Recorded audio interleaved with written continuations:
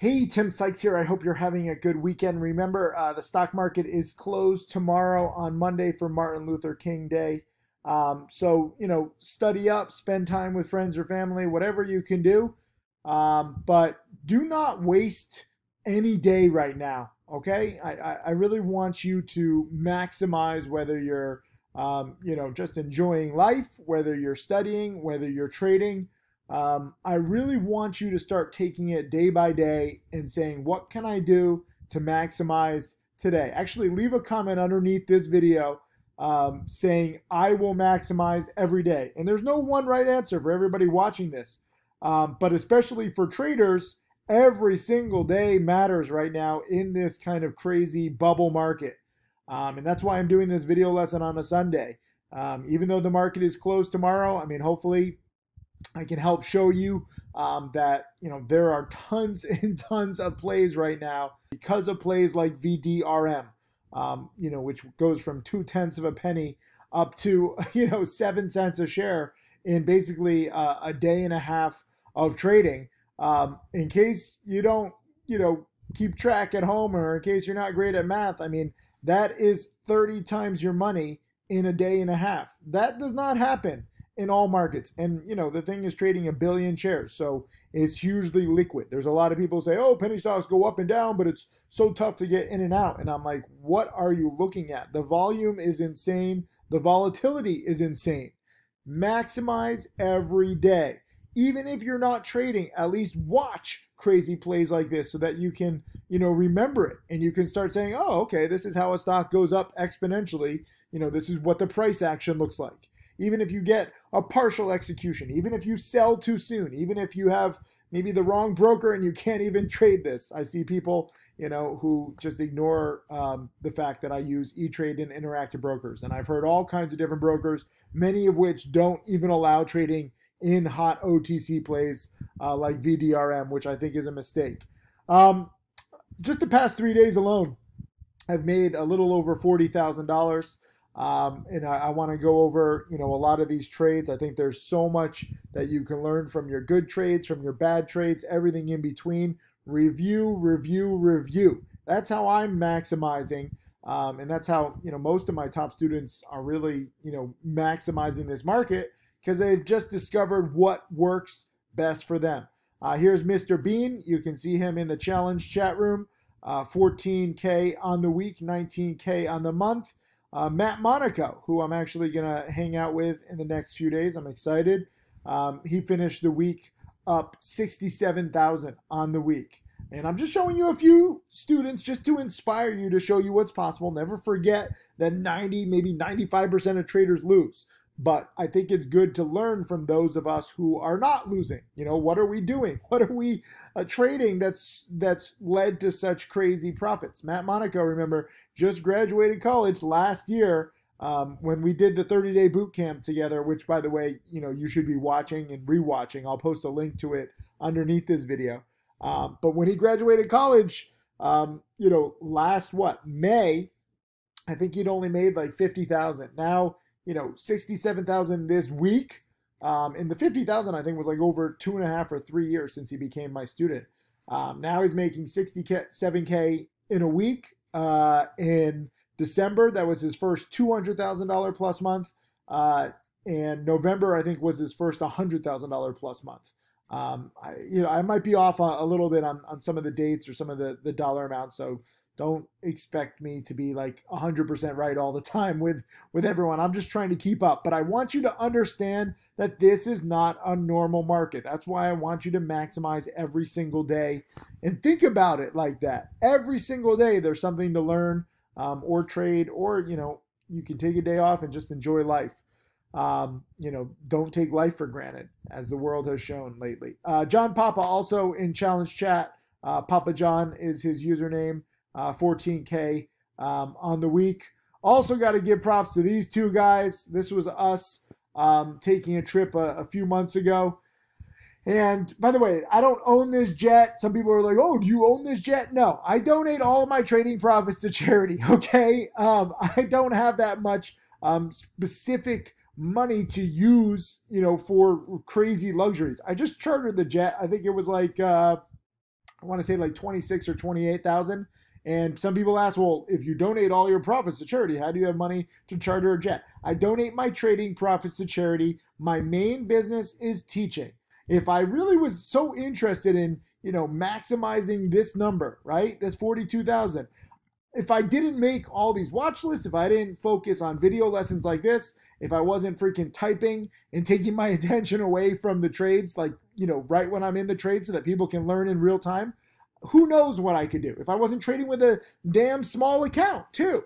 We'll get into that in this video. So I don't want you to think that I'm optimized for trading. I'm optimized for teaching, and I'm very proud of that. And that is why, frankly, it benefits you the most. I don't think any other trader on this planet is as optimized for teaching as I am. And I think that's part of the reason why, my students are doing so well, or at least those who are dedicated. Kyle Williams, first $100,000 plus week. Props to him. Closing in on $1 million in profits. Jack Kellogg, crazy. My bad. I thought that he had made $150,000 on the week. He actually ended up making around $230,000 on the week. And they do, monthly recaps so you can see what they're doing. We're not just like highlighting, oh, look how much money we make. We go trade by trade. And it's pretty freaking awesome.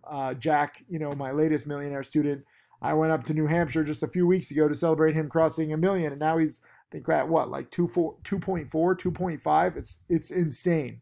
And he's just maximized it. Same patterns as always, just scaling everything up. And, again, 42,000 for me in a few days. I mean, this is near best case scenario. I've never really been one to scale up. I wouldn't say like, oh, I'm giving everything up for my students. Like, I'm a better teacher than I am trader. You have to know what you're good at and what you're not good at. But VDRM, I really nailed. I truly nailed it so many different ways. I pushed myself to buy it right here in the beginning on this breakout, or actually I got it on a little bit of a dip off the highs. And, this was just an amazing late day run up. I sold it. I bought and sold it, I think, twice, maybe 3 times. I don't even remember exactly, but I was buying a stock already up 500%, and that's crazy to buy a stock up 500% in a different market. But OTCs have been running, and I nailed this, right into this. And it was actually pretty beautiful. I started my small account challenge this past week. Every year I start one account with $12,000, 12,415 to be exact. And I held this one overnight. Just a small, or actually, no, this wasn't even in the small account challenge, but I did hold this one overnight. I'm sorry. I got confused. Like I said, I'm not going to be perfect. There's so many freaking trades going on. Because I was about to say, I was like, wait a minute, that's a little too risky for my small account challenge. I took a small position overnight, but it was not in my small account challenge. And I'll specifically denote, when I'm making a trade, it'll say small account challenge. I held, what was the other first green day overnight? Not TLSS, not ASTI, not AITX. I don't know. I'll check in a second. But it wasn't this one. But I did hold this one overnight, and I took a small position with my big account. There's so many different ways that you can slice and dice, right? Like, I have a rather sizable account that I'm trading with, but I didn't want to take a huge position overnight, but I did want to try a little bit. A lot of this is testing. So I think I had, I want to say like 175,000 shares overnight, which sounds like a lot, but it's really just, a few $1,000s. Where was my overnight trade? I did a lot of them. It wasn't even on my list of, oh, this was it. Overnight. So I specifically did not say small account challenge. So I want you to understand, this was a small 177,000 shares. And I held it overnight. People ask me, why am I holding a stock up so much overnight? I think it finished up like 900% on the day. It was something crazy, but I had underestimated it twice or maybe even 3 times. And when you underestimate a stock, I mean, it tells you that you're on the right track in this hot market. I think that it's okay to push it a little bit. I just didn't want to take too much size. In hindsight, I could have had, 1 million, 2 million, 3 million shares because it really spiked. But very similar to first green day breakouts on SFOR and TSNP, which both went supernova with massive volume a few weeks ago. But this one actually faded pretty quickly too. I did better on a dollar basis, dollar profit wise, on the dip buy. And this was probably my best dip buy, really just capturing it, on that crazy morning panic. It jumped all the way. I did not participate at all from the 4 to 7. So I missed like the best spike, but then I got it on this dip here at 4 and it bounced up to 5. So this was my little, dip buy. And that was it for me. I just need this kind of volatility, right? Like on Friday, I tried to also dip buy it too, and there just was no bounce. So I got out for puny gains. But I prefer crazy volatility like this. So if you ever look on message boards, promoters are like, Sykes is shorting this. I'm never shorting. I haven't shorted any stock in months, and I would never short a 7-cent stock. Even in, my most aggressive trading of short selling, I don't think I ever shorted a 4, 5, 6, 7-cent stock. Promoters like to lie because they try to discredit me because they don't want people trading and selling these things into strength. They want newbies to just hold and hope and to buy into the whole BS.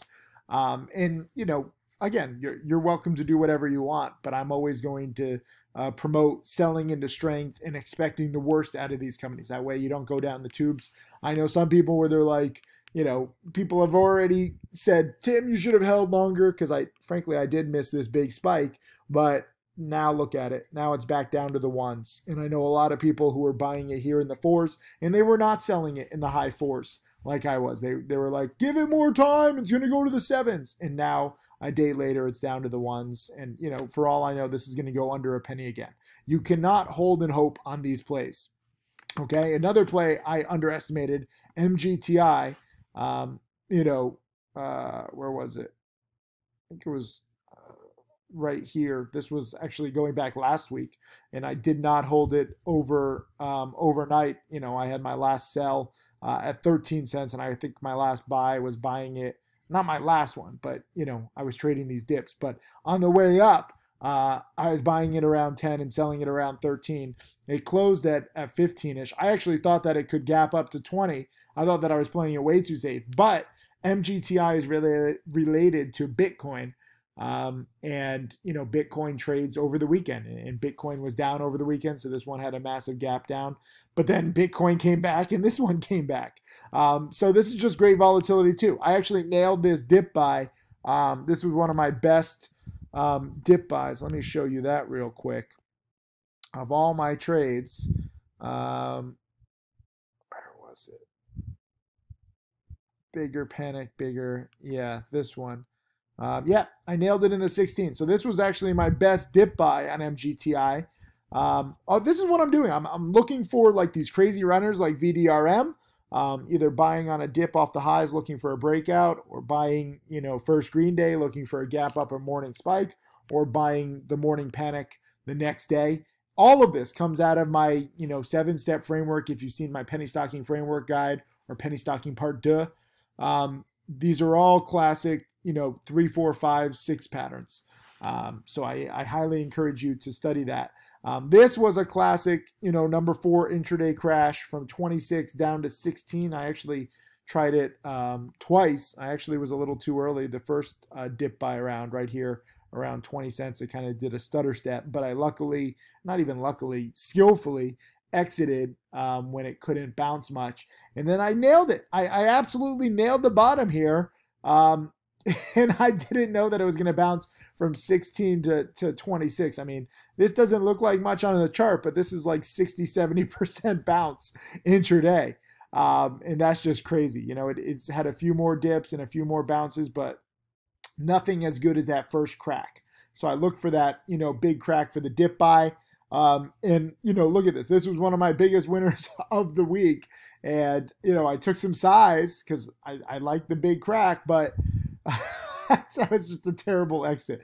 I said, now that's a better bounce. Phew, I won't get greedy, solid winner. So with this one, if you were following along, I was a little too early at 0.20. And then, I took pride in nailing the bottom, but because I was so early, it kind of made me think like, whoa, am I a little too aggressive on this? Um, and so that kind of made me too conservative on this trade. So even though this looks good, like, nearly $3,000 profit, nailing the bottom, I overcompensated for my earlier trade, which was a mistake. So I can do better on that. Probably a really good one to go over. I'm trying to think of like the best lessons. I want to talk about this one. This one was another one where it again looks like a good trade, roughly $3,000 profit. I just got greedy. Like it was just like, I said LOL. Like my exit comments are like LOL. Just unreal. Opportunity everywhere, trying to stay humble. Singles add up. And I absolutely nailed the bottom here. TLSS. Again, this is one that kind of frustrated me on the way up.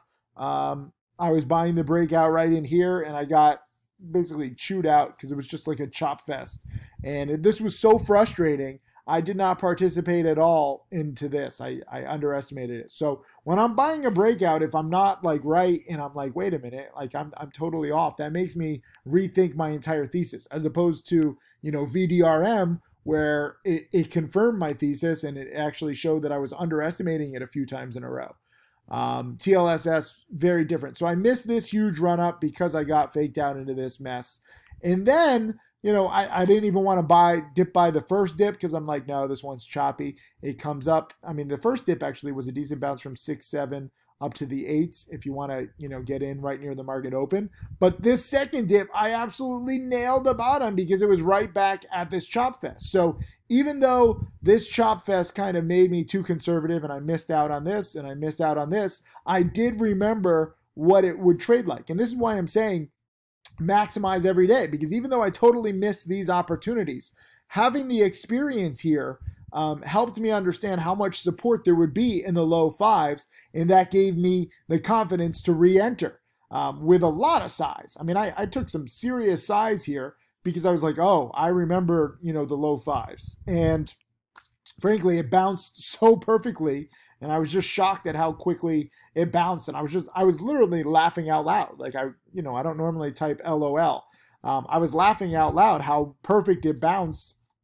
And I had this massive position for me, at least. And so I got in, the low 5s and out here in what was my exit? Like the mid 5s. And literally, 5 minutes later, it goes to 6. So this could have been a double profit. And then it goes to 7. So this could have been, coulda, woulda, should have been much more. I don't think I would ever really hold it until 7. It's nice to see that I was so on the right track and that there was such this is a 40% bounce. But at best, I would have held it till 6. But still, this roughly $3,000 profit coulda, woulda, shoulda been a $6,000 or $7,000 profit. And if you talk to Jack or Kyle or Matt Monaco or, Tim Grattani, like any of my top students who are really becoming, the students turned masters, or especially Mark Crook too, where they have these solid profits and they're like, no, I could have done better. And then, even me, I grew up in a middle-class neighborhood. Like I'm still grateful for the ability to make $3,000 on a trade like this. But all of my top students are always not satisfied, which is good and bad. It's, you want to kind of like smack them and just be like, yo, be happy. You just made $3,000 in a few minutes. Like be grateful.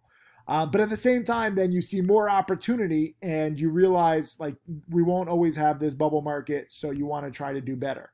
And on this one, I really could have done better. It's so tough when, your thesis works out so perfectly.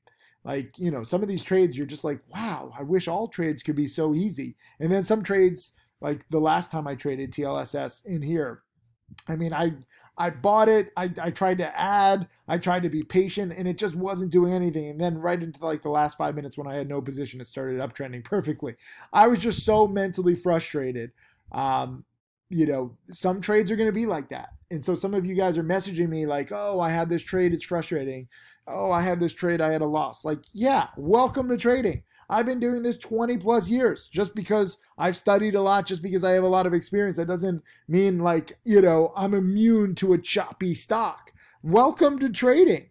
And this is, again, going back to the beginning of this video where I say maximize every day. Even though I was very frustrated by this chop fest and it made me miss out on a lot of opportunities, but even the run up here is choppy.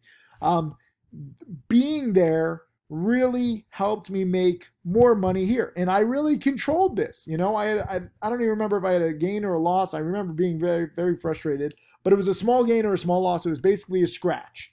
And because I witnessed how much support there was, like just over 5, that gave me the ability to buy with confidence and size, which actually turned out to be, a bottom with 40% upside potential.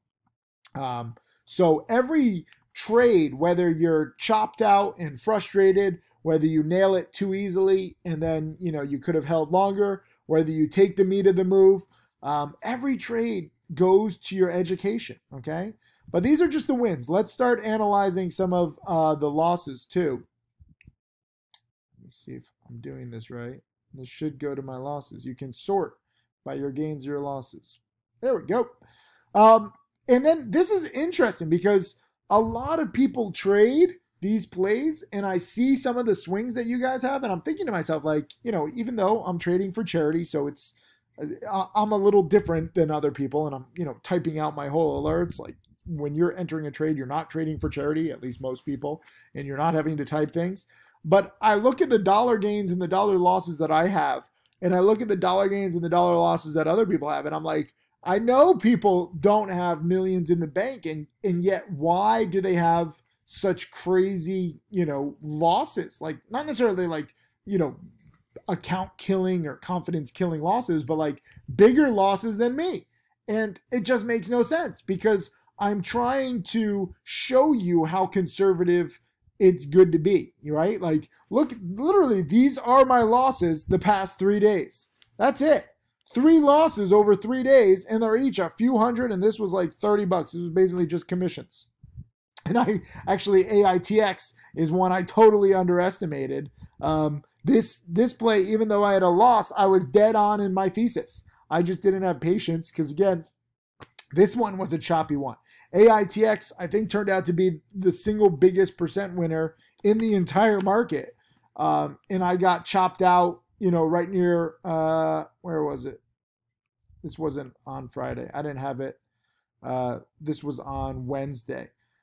So I was too early right in here. I was buying this little morning spike right here, and it was so frustrating. And I was like, all these other plays are running. Why can't this one run? And what turned out was I was just, 2 days too early before the big run now up to 5.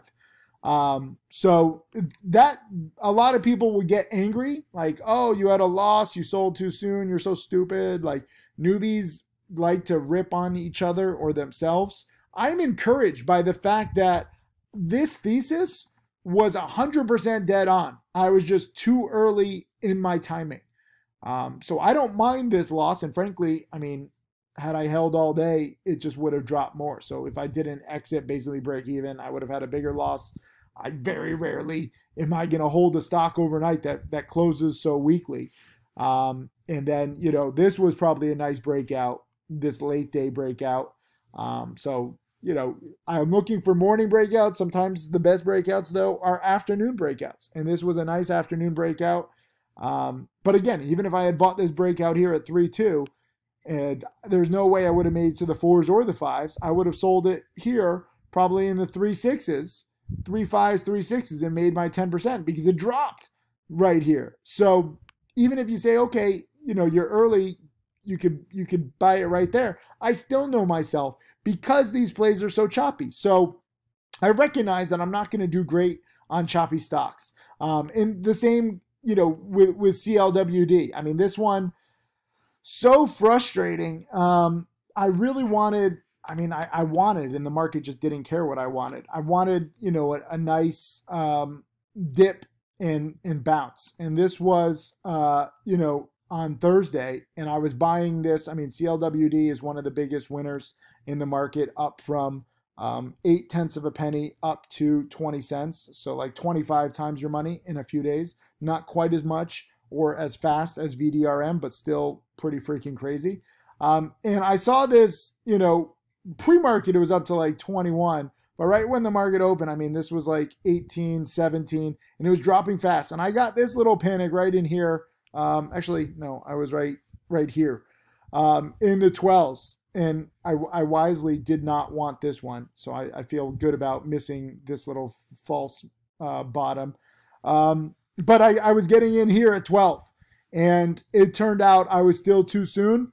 So I had an exit. I think Jack was in the challenge chat room laughing at me, saying that I was too early, and he turned out to be right. But again, I took a small loss.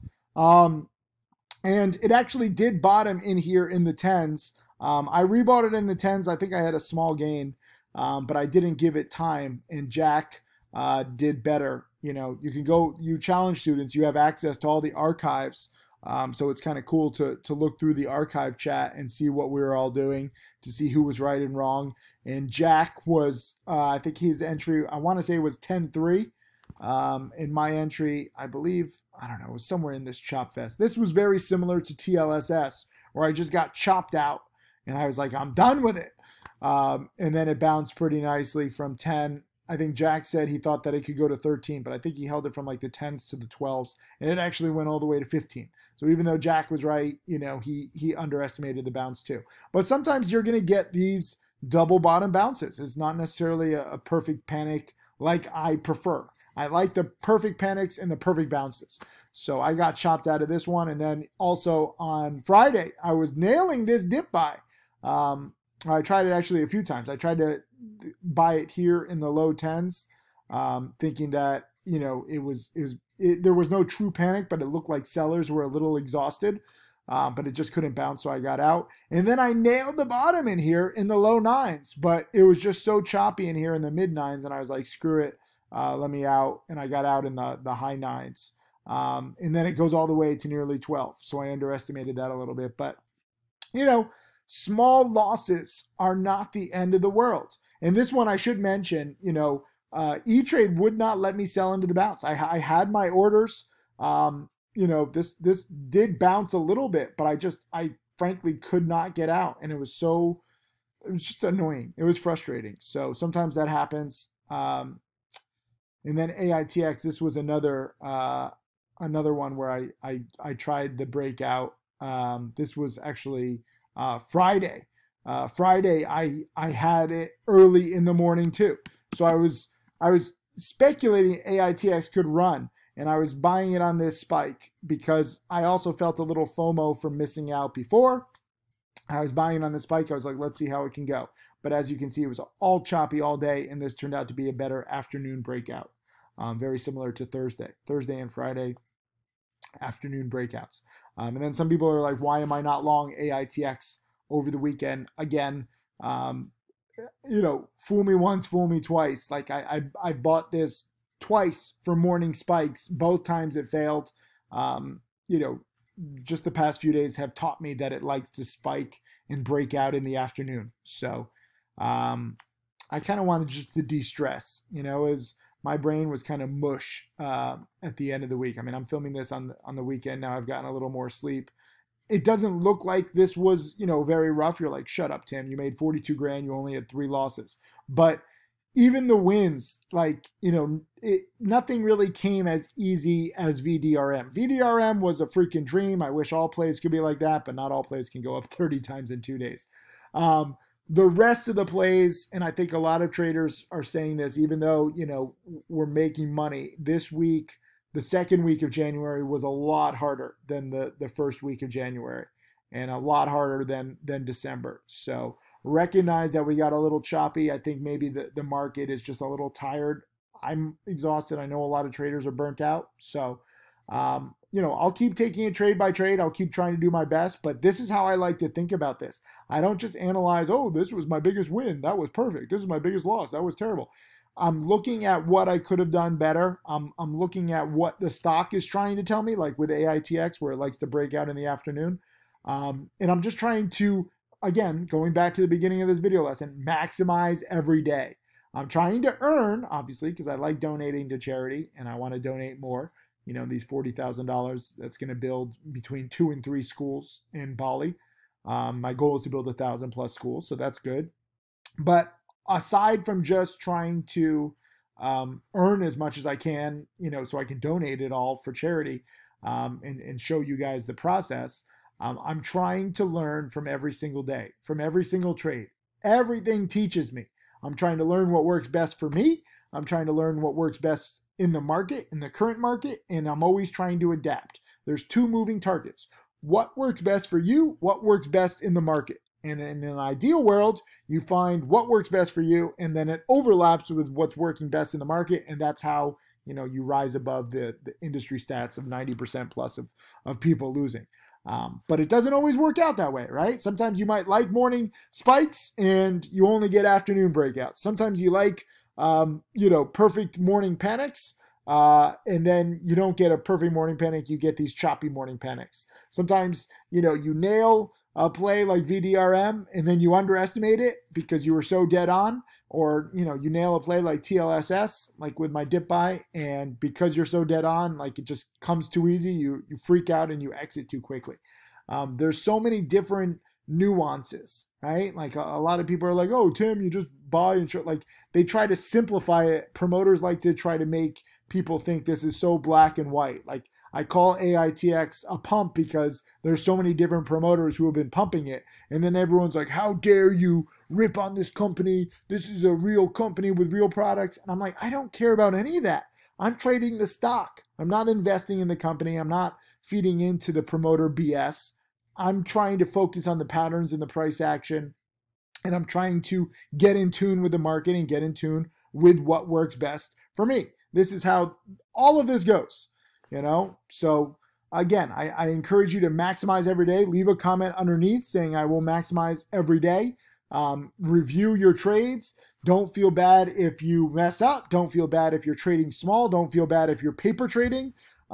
This is not black and white. The promoters are not going to tell you what actually matters, because it's their job just to try to get these stocks as high as possible, and it does not benefit them when you have traders going in and out of the plays, which I think is actually probably a better risk reward strategy than ever believing these promoter BS hypes. Because if you just believe in these things, like, yeah, you might hold on to some of them and catch a really big runner, but if you believe in them, you usually go down with the ship too.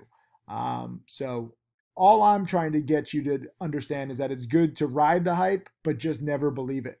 And while you're riding that hype, learn from how to ride it, in a way that's comfortable for you. It's not about how much money you can make on any one trade. It's not about how much money you can make the quickest, okay?